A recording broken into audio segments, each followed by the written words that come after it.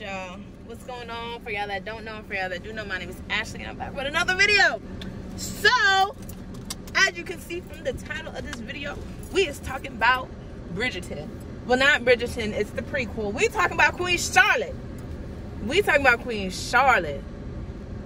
Shoot, hold on. Oh, I need to make sure that it was actually recording, because you know I think I'm getting okay with the you know, with the video quality or whatever. So, you know, I gotta use the back camera on my phone because I don't have a camera yet. But, you know what I'm saying? Anyway, damn, what was I about to say? Oh, yeah, Queen Charlotte. So, have you seen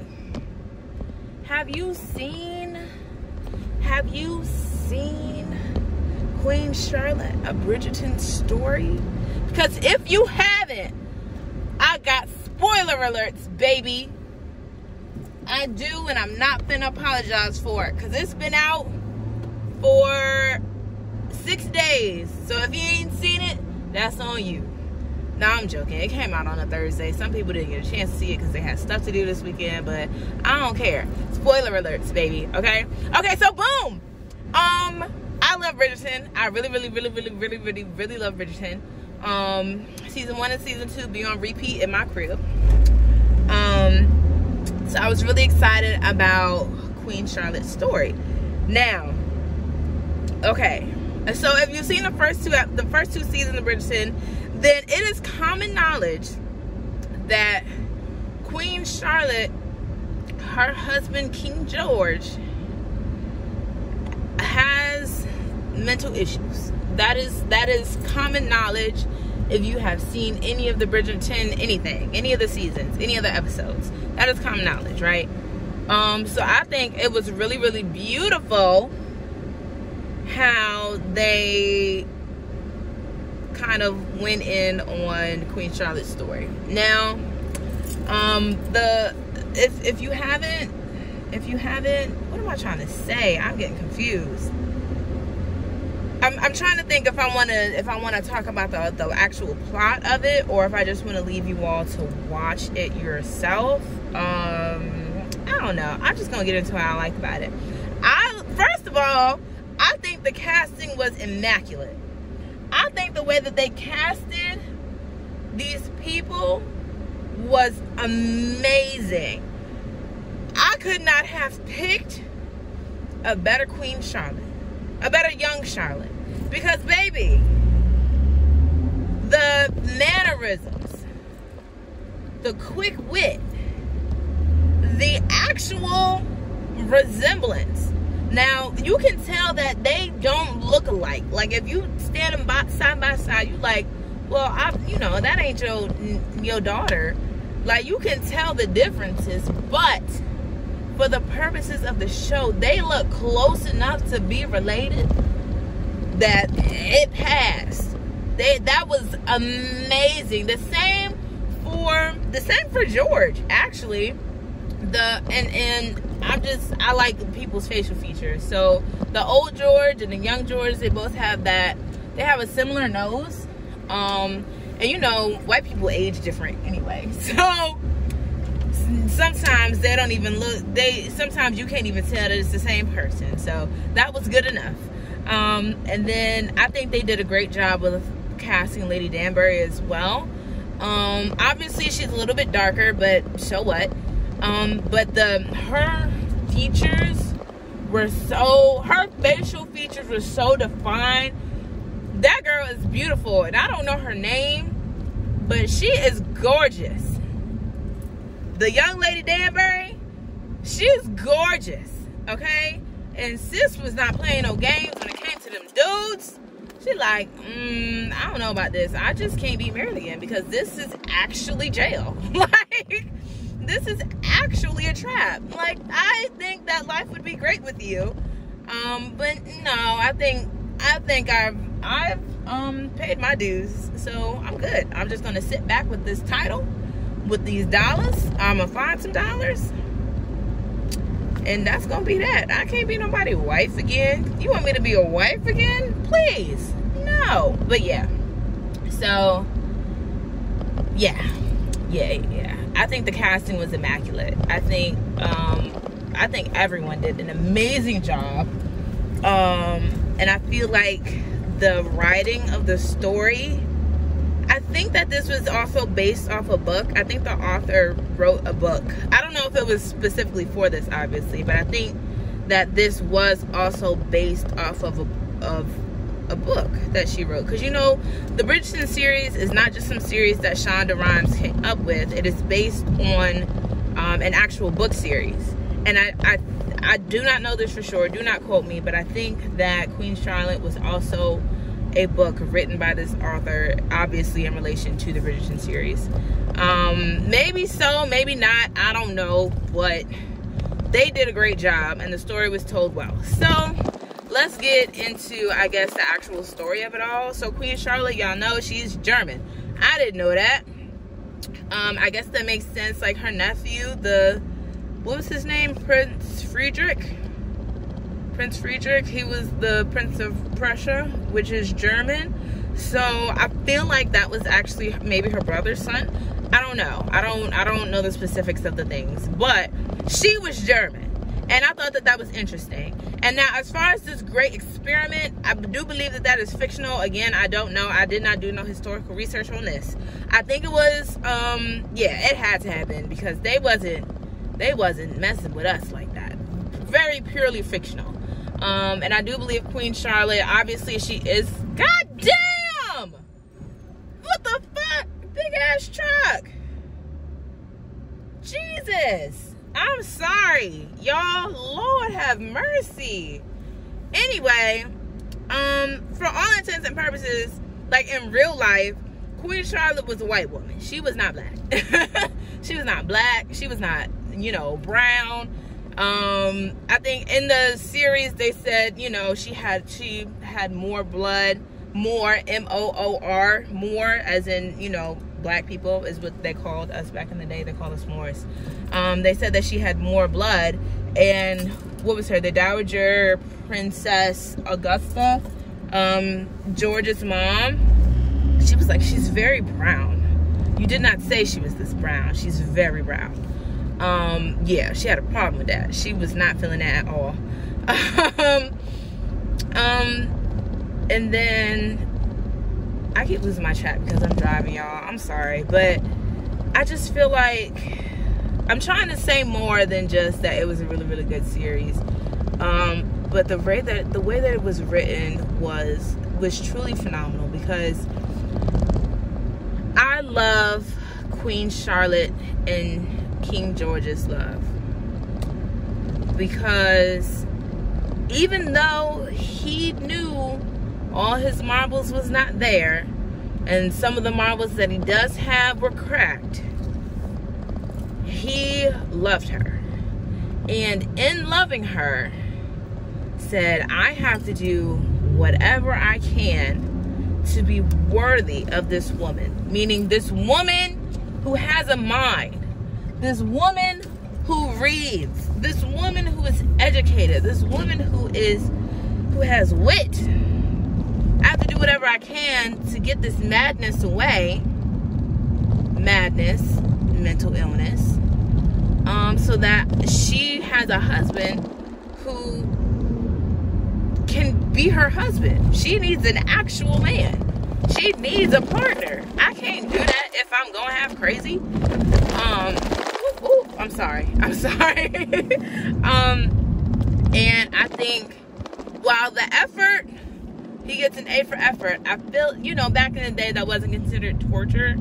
Obviously because that was treatment. But no, don't do that. There are better ways to do that. And they weren't then. There were no better ways to do it then. And I looked up what it was that people presumed that King George had, and I forget the name of it now because I didn't plan on doing this video now, so I don't have it in front of me. But it was something that started with a P. Like in real life, King George actually was mad, as they called it.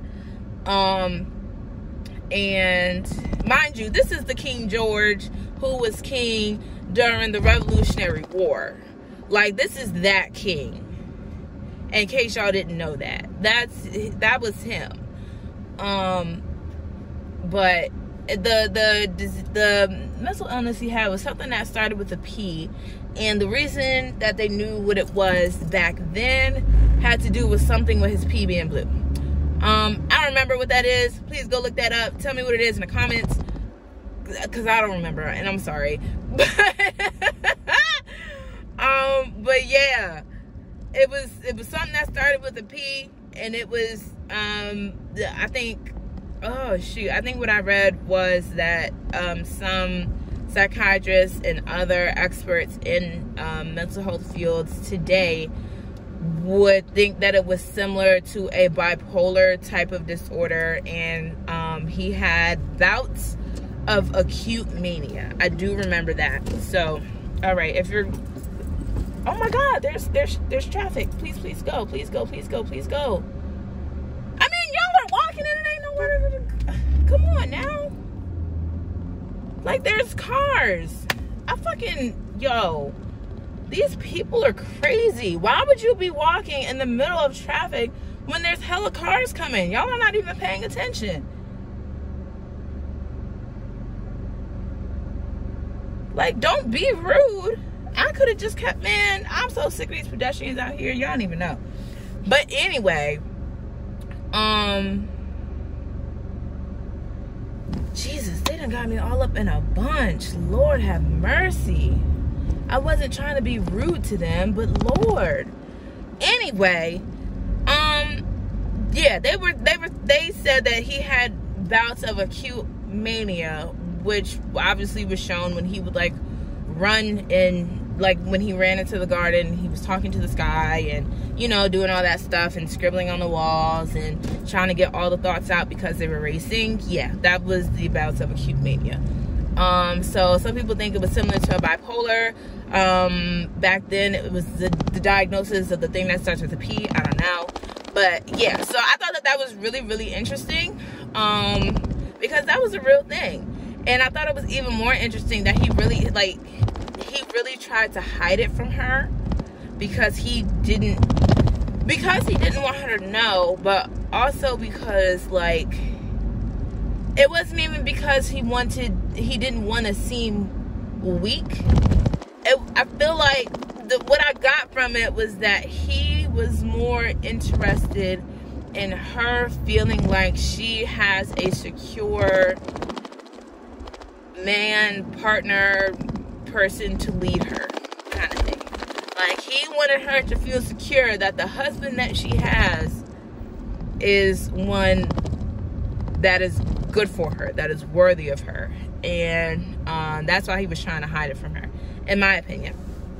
And that brings me to Reynolds, which will bring me to Brimsley.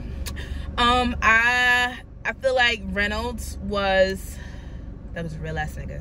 He was a real ride or die. He obviously was the king's footman, the king's man. And he was dope. He was there for whatever his king needed, and not just because that was his job, but because he actually cared about him. Like, on the low, they were actually friends. You know what I mean? Even though a friendship couldn't be like a thing, they were actually friends. And I like Reynolds.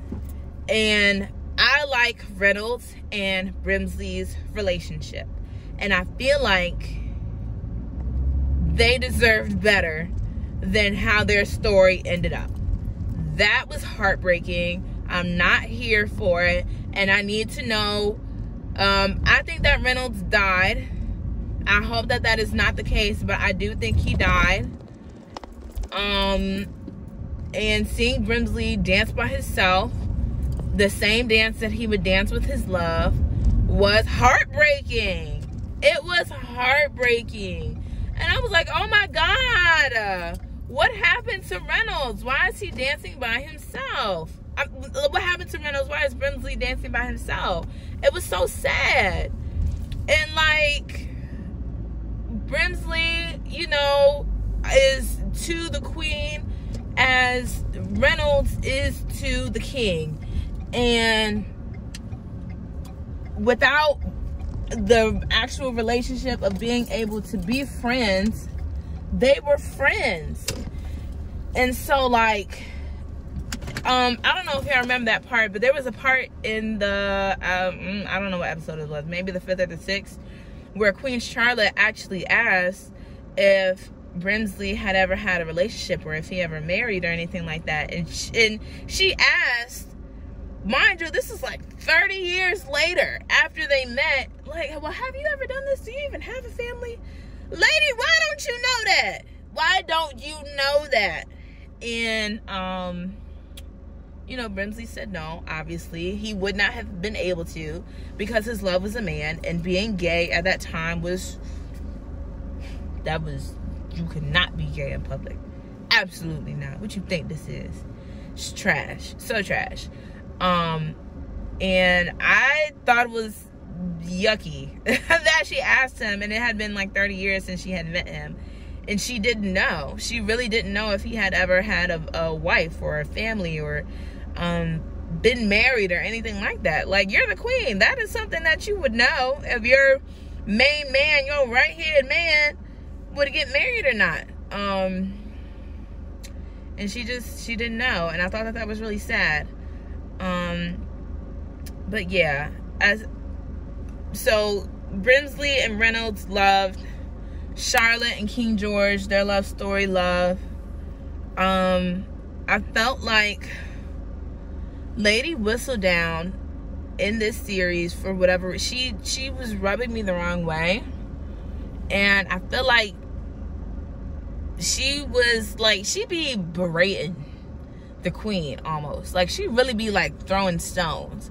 And Penelope needs to get that shit together. I ain't read the books, and I don't know if she ever get caught, but Penelope needs to cut that shit out before she gets beheaded. God damn it. She doing too much. Like, I get, you know, saying scandalous things about the royal as a way to you know, do the, like, because it's a scandal sheet. So, you know, you're trying to rile up the folks so that they buy the next output or whatever, right? And Penelope needs to cut that shit out, because every time I turned around, she was just saying something crazy about the queen.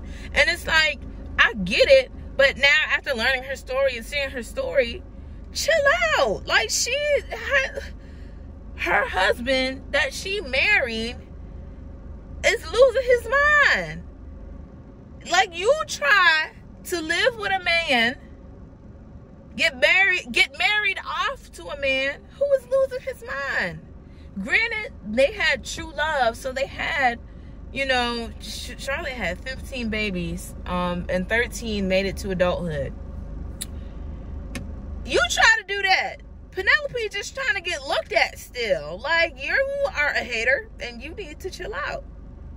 You're a hater, and you need to chill out. Stop it.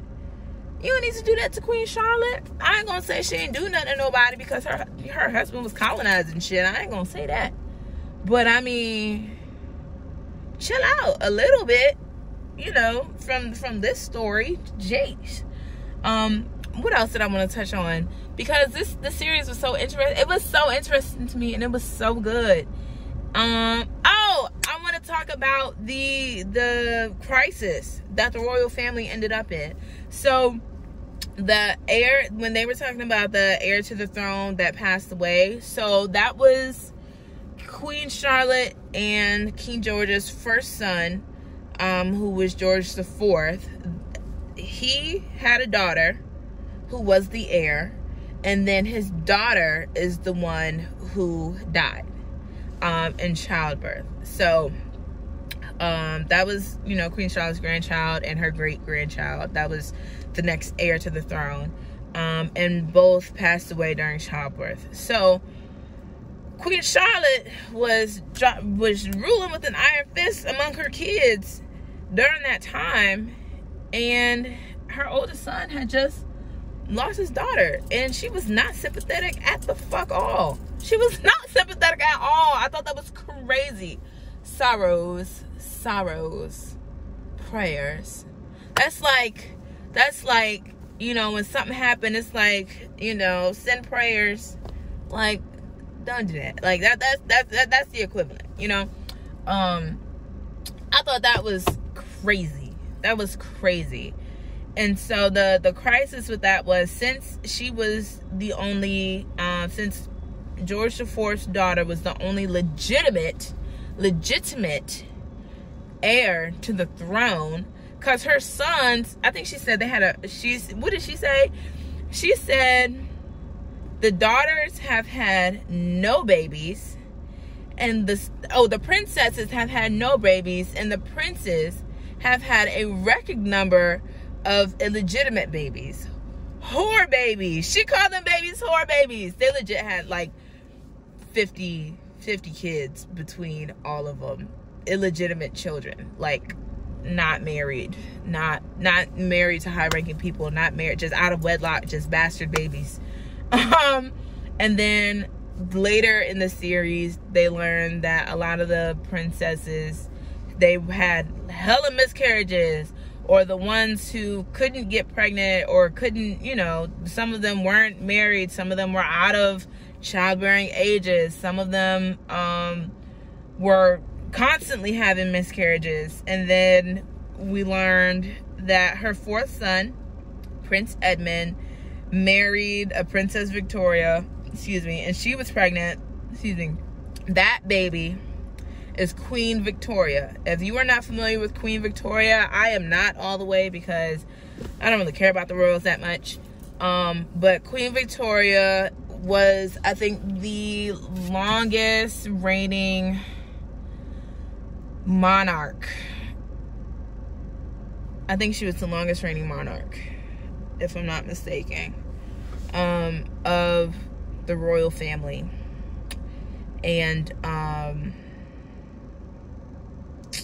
yeah, so that, like, you know, you've heard of the Victorian age. That's Queen Victoria. Like, that's her. Yeah, so I thought that was interesting, because it played on, you know, history. Like, that actually happened. The royal family was that was an actual crisis. Like, they actually were scrambling at one point to find an heir.